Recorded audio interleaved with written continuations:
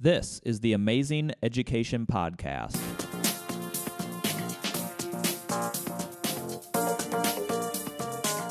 Powered by the Ames Community School District, I'm your host, Eric Smith. On today's episode, we are joined by Dr. Anthony Jones, Director of Equity for Ames Schools. We're going to have an amazing conversation as we reflect on the Black Lives Matter at School Week of Action that took place at the beginning of February. All right, Dr. Jones, thanks for being on this episode of the Amazing Education Podcast. How are you? Doing well. Man, you're like a regular guest on this episode now. I feel like we just did this not too long ago, and here we are again. So, yep.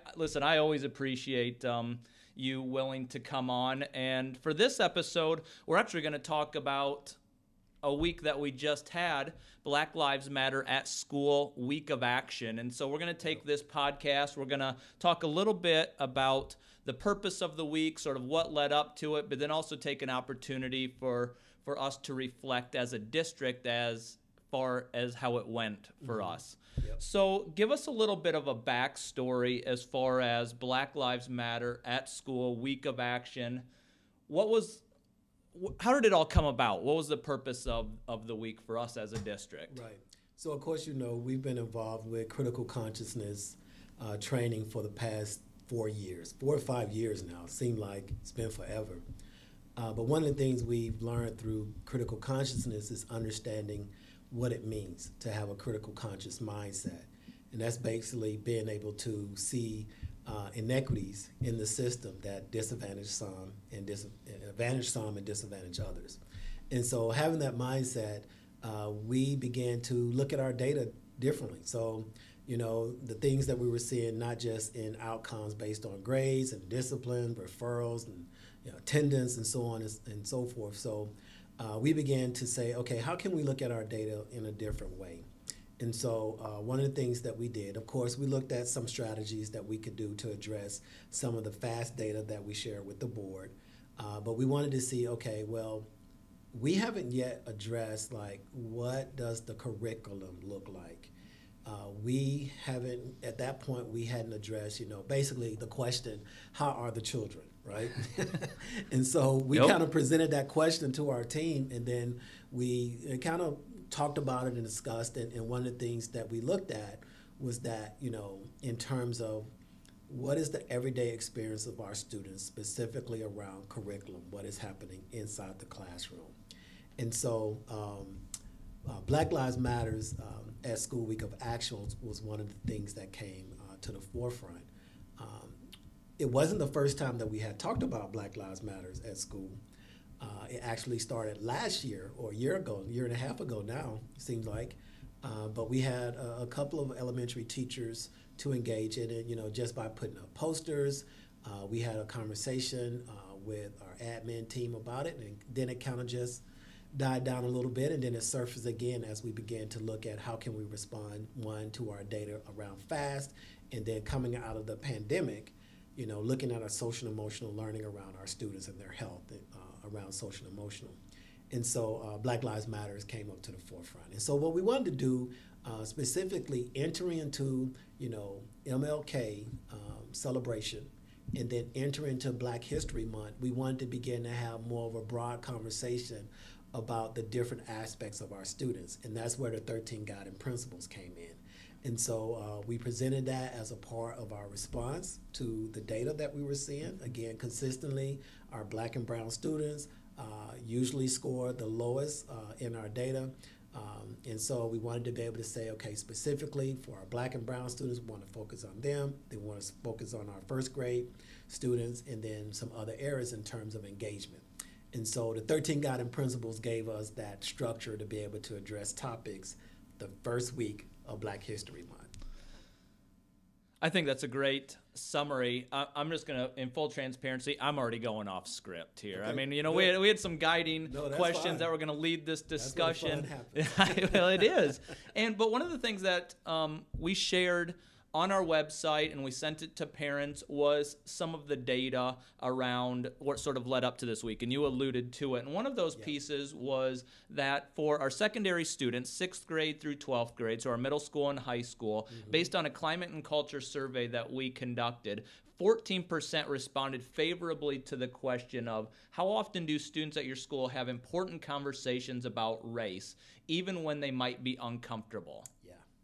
Why is it important for us as a school district to talk about race? Because I think it does make some people uncomfortable, and we're right out there saying, listen, we're going to talk about this. You know, we talked about Black Lives Matter, and we're going to get into more of that as this episode goes on. But why, as a school district, why should we put an emphasis on talking about race? Right, because race matters. I mean, look at how we keep our data. We disaggregate it by race. Of course, there's other identity markers that we look at, but even as I mentioned earlier, you know, we know about 5 or 6 years ago, it was posted across Ames Tribune and Des Moines Register that our Black students in Ames were the lowest performing identity groups in our district. And so race is one of those things that people they're not comfortable talking about, right? And so how can we center race in the conversation and address it head on? And so even again, going back to our critical consciousness training, we focus most of our conversation, our articles, our learning, all around race. Every now and then you'll hear someone try to bring in low SES or SES or socioeconomic status. But even in socioeconomic status, we know that typically you see the issues around race. And so we wanted to center race, specifically our Black and our brown students. And when I say Black and brown, I mean our African American students and our Latinx students or Hispanic students. And so we wanted to begin to have conversations around that. And sometimes people are uncomfortable talking about race. And we figured if we can learn how to have more courageous conversations around race, then we can begin to address and attack other issues and other identity markers. So we wanted to start with race because we know that race matters. So let's talk a little bit about the structure of the week, and then ultimately what feedback have you received? You know, how did it go? So as a district, we adopted the principles. And then from there, how did that get into the classrooms? Talk a little bit about that. Yep. So, of course, you know that we posted the BLM at School Week of Action resource link. Now, the resource link is a national link. It's open to anyone who is interested in researching and investigating and learning about just the BLM at School Week of Action and all the resources. Yep. All of those resources are provided by educators from all over the nation.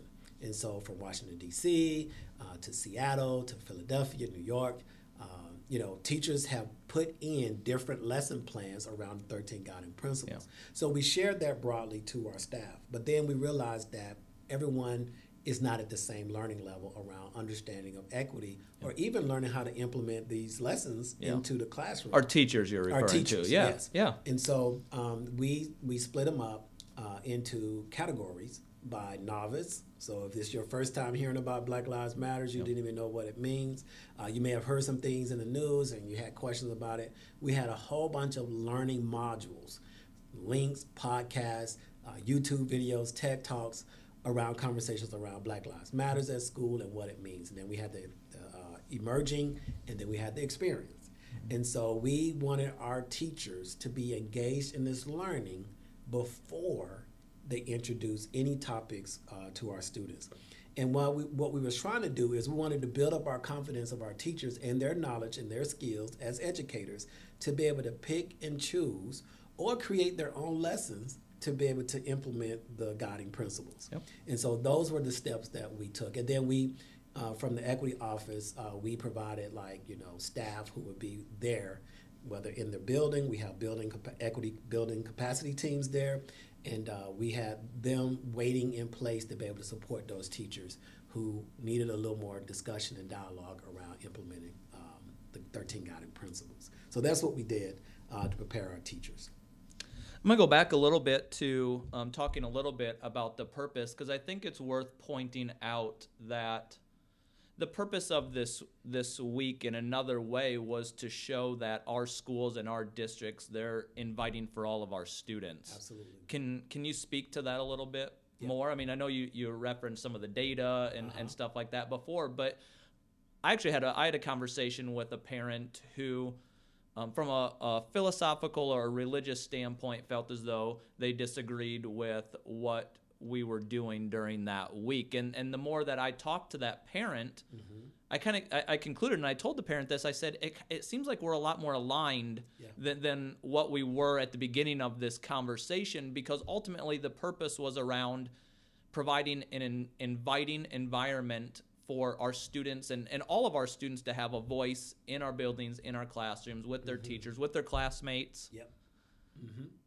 Do you have anything more to say about that? So, I mean, ultimately, our job as one of our roles as a school system is to create a sense of belonging and an inclusive environment for all of our students. Again, we've talked about this before. I try to put this in every time I speak to people publicly, even one-on-one, is that as a district, we have made a commitment to equity and access.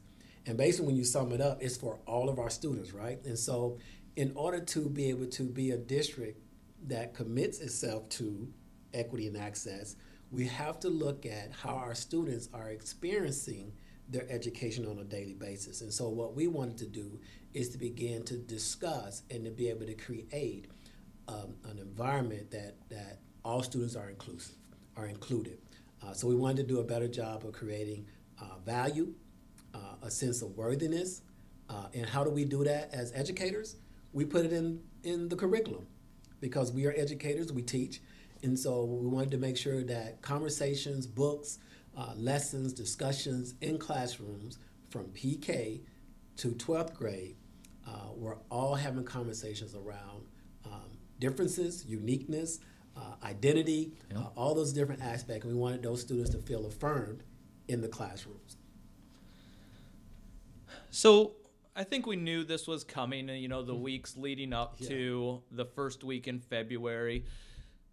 I just want to give a shout out to you, because I know you and I had to collaborate a lot, because this was a huge news cycle in central Iowa. I mean, I know you were on every TV station. You talked with the Tribune. I connected you with local radio, and now you're here again talking about the podcast. And then I reflect on that, and I don't know if I am happy that it was a huge news item, or maybe even a little bit sad that I think what we're doing in the district isn't just the norm. I think the reason why it was such a news cycle was because it was very different than what is done really in other districts. And so I guess I just want to give you a shout out for that. But in our communications plan, we talk about two things. We want to be responsive to the media, but we also want to tackle the tough stuff, the tough topics. And I'm a little sad that this is considered a tough topic, but I think that, we have all felt that it is a little bit. And one of the biggest things that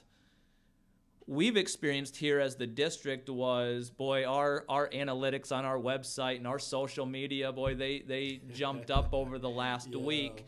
And there was just a lot of hatred out there.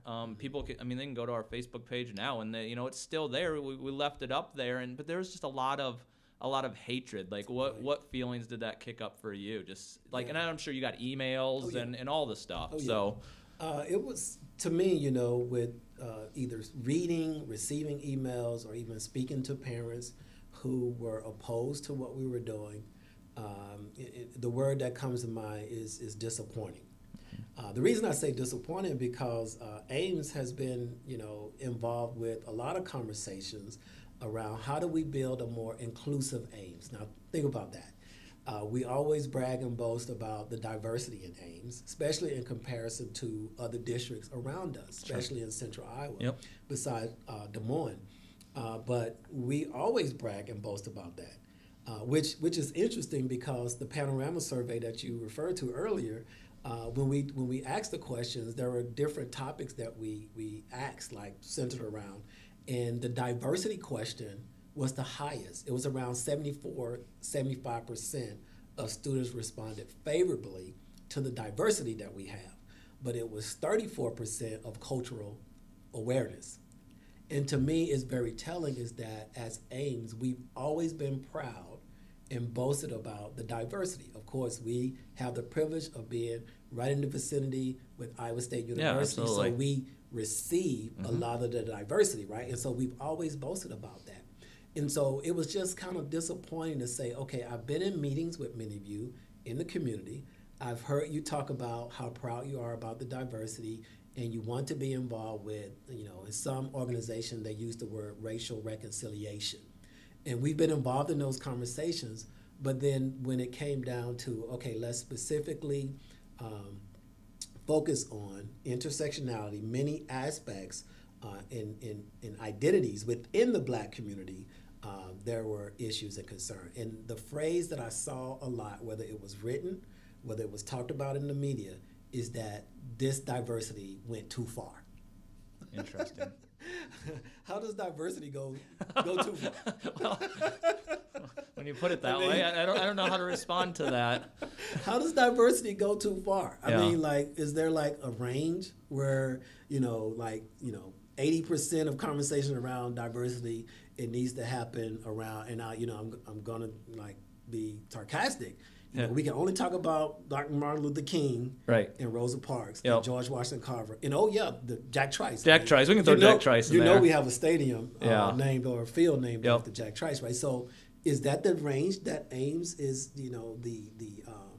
The courage that we have around diversity and conversation, is that the range? I mean, because it was sad, it was disappointing because there has been a lot of time put in. I mean, in Ames, I think 3 or 4 years we've had organizations come together to learn. We've invited keynote speakers. Yep. I can imagine how much that costs to bring them in. National known speakers. We split up into groups and we've had enjoyable conversations around how to build up Ames. And then I feel like what happened in the media has caused us to step back as a district, as a community. And so that was disappointing to hear. It made me feel like, especially as a Black man living in Ames, it made me feel like, the things that I've heard other people say who do not look like me, it was not sincere and genuine.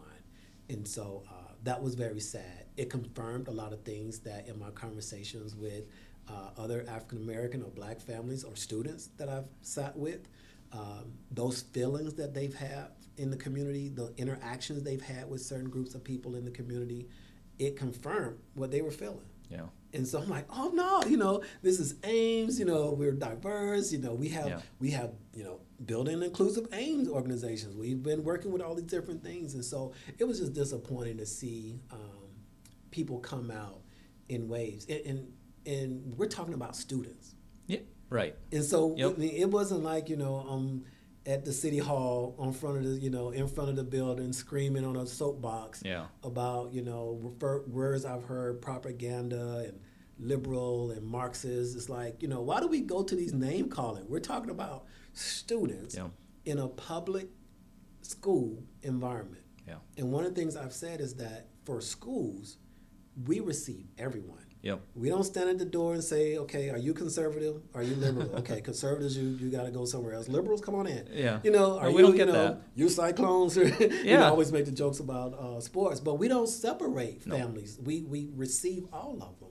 But what we've done within our educational system, we've kind of caused systemic segregation, sometimes unintentionally, but other times intentionally, because we don't want to be uncomfortable. And so parents, those who opposed, were very uncomfortable thinking that we were indoctrinating or that we are indoctrinating our students. I mean, we have some good teachers. They're not really that good to be able to indoctrinate a whole population of students in 1 week. Yeah. No, they're not. I'm just saying, we have some great teachers. Yep. But 1 week, we can indoctrinate a whole group of population of students. And so, I say that sarcastically, but really it was disappointing. I feel like it has caused us to take a step backwards in our work around equity in the community specifically. So, and I know that there is a lot of, the conversation needs to continue in our community, and I'm proud of the fact that as a district, we chose to further that conversation in our community. If anything, I think it did that. Right. So when I look at our social media, It was a heavy weekend. The weekend, I think we published on Friday the Black Lives Matter. We had a week leading up to the week, and that weekend was a pretty heavy weekend. In that, I'm on my phone, I'm looking through all the comments, and you just feel like this hatred come from your phone and reading all this stuff on social media, and Right. and you think it's a reflection, and then we get to Monday and we have a school board meeting, and we felt in many ways the exact opposite. And Right. and I've never I really appreciate the fact that we can have disagreements in our community, Right. and continue to talk about things. And then what we found out is a lot of that hatred, not all of it, but some of it came from outside of our community. Yeah. And it came from, and I've experienced this before through social media, but it came from outside our community. Right. And then we start to see things. You referred to one word, indoctrination, Right. and we see a lot of other name calling. And then we also see what about all lives? Right. All lives matter. Talk Yeah. about the all lives matter thing. I mean, Yeah, I mean, all lives do matter. sure. I mean, when you look at the way our structural systems are created, safety and all of those things, they're all set up. When we look at our medical field, when we look at structures, Yeah. from, how we create roads, the speed limit, all of those things that we have to monitor around public safety and taking care of our neighbors, they're all set up so that all lives matter, right? The problem is with that is that it's in response to when someone says Black Lives Matters, right? You only hear it as a response to. Yeah. And so it's almost like, when they say all lives matters, what I hear is that all lives matters except Black lives. Right. Yeah. It's almost like a disclaimer. Like, no, we want to make sure that when we look at what happened with George Floyd, and trust me, George Floyd is not the first one. No. He's kind of like No. the apex, almost in a sense. There has been many other horrible deaths. Breonna Yeah. Taylor. Yeah. I mean, Ahmaud Arbery. I mean, that one affected me a lot. Yeah. Being a person that goes out into my community Yeah. and runs and jogs and things like that, and love to exercise. That whole scenario with Ahmaud Arbery, it was very scary. And so when we look at the lives who have been taken away from us, unarmed people, right, in the safety, well, sometimes safety in their own homes, doing nothing, no more differently than anyone else, and we see a man die right in front of our eyes, again, 8 minutes and 46 seconds, and I do not recall, as long as I've been on this earth, as long as I've been studying other things, seeing anyone else that didn't look like George Floyd die like this. No. I mean, just think about it. When you think about all race, why do we center race, right? Yeah. I can't imagine. I do not recall, and I'm quite sure there are some other horrific things that have happened out there. But the whole setup, from the way the officer was calmly kneeled on his neck, the way no one stepped in to rescue this man, the whole scenario and the whole event, the way it took place, that was a symbol that obviously all lives do not matter. Yeah. And when you think in terms of lives, typically Black lives have been the one that have been taken away from us in horrific ways. Yeah. And so no justice, right? So when you think in terms of that, those who created that phrase, I mean, I thought it was wise. It was so strategic and clear, because we want to be intentional. We know all lives matters. We fight for that, right? We set up our days so that we take care of each other because all lives matters. But what we've been seeing is that obviously all lives don't matter based upon what we're seeing. That's in the street, right? Those are the things we've seen in the community. But then when we talk about do all lives matters within the school, every year we take assessments. Every year we take assessments. Every year we look at our office referrals. We look at our suspension rates. Who is out of school suspended more often than any other is typically our Black and brown students. Yeah. Who is failing in the system is typically our Black and brown students. When I receive a book or a lesson plan or a worksheet from my children's school, I'm more than likely not going to see my children represented in the book or the paperwork that they sent home. So it's almost an erasing. And we've talked about this. It's like almost like curriculum violence toward our Black and brown students. It's an erasing of a race. Yeah. And so I say to those who say all lives matters, I also say, yes, all lives do matter. But right now we're focusing on what is happening in horrible ways to our Black lives, or our Black students and our Black people in the community. Well, and it's looking at, that's taking in, you provided a lot of examples. There's, national data and statistics, but wouldn't you even look at local, in our buildings, we look at our data. Mm-hmm. All right, let's do something. Right. And I guess I don't understand why that is bad. Right.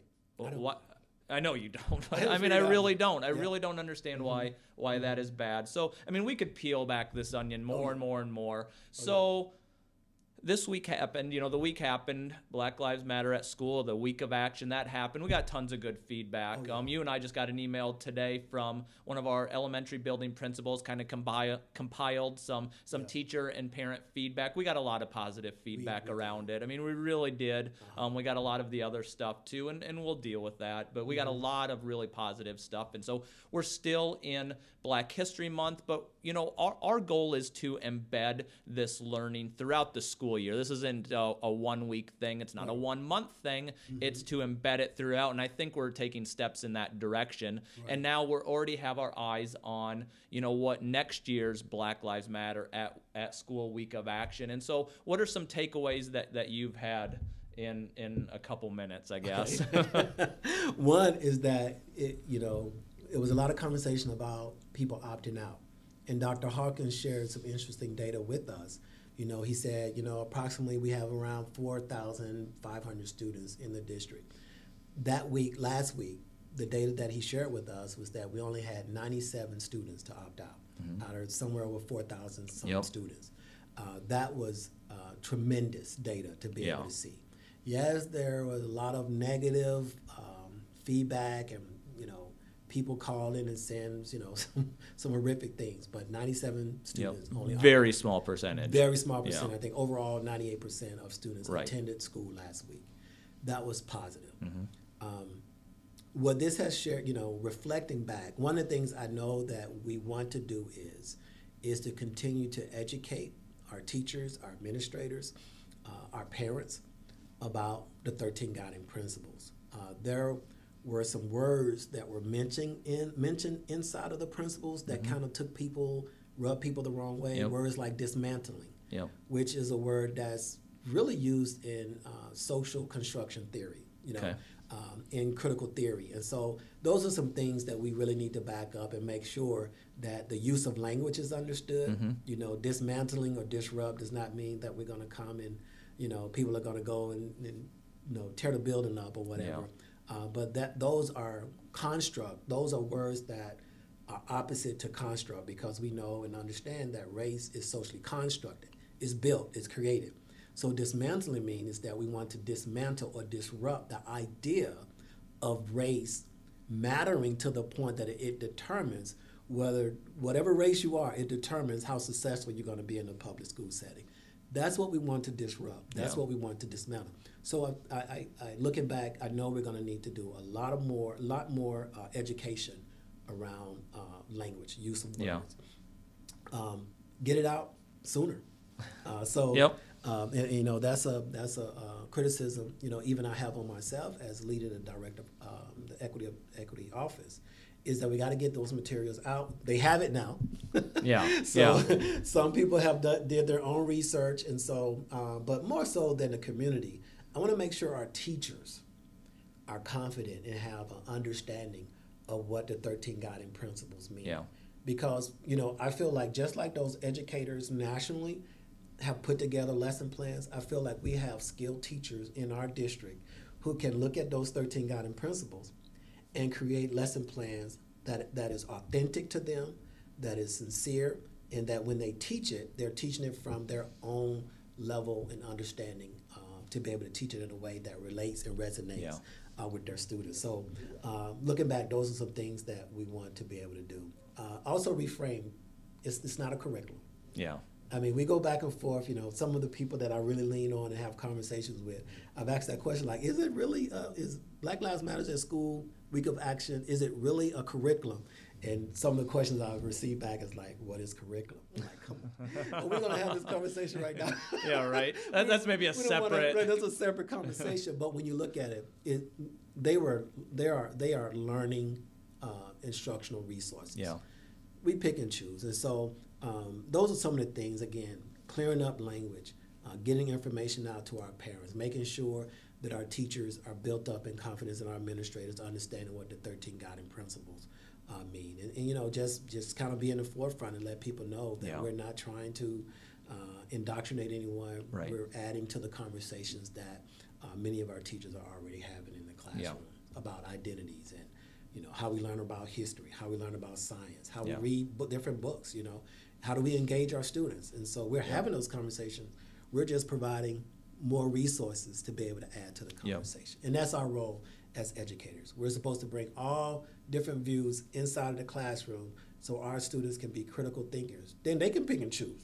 They can pick and choose what they want to do. But we want them to know that when they leave the classroom and the bell rings, they're walking the hallway, they're sitting in the cafeteria, they're on the bus, that they know how to interact with differences and uniqueness in a way that's respectful, in a way that provides dignity, in a way that's honorable. So. Well, I appreciate, you know, you coming on and taking time to reflect on the week. You know, the news requests are dying down, the emails are, I know, right?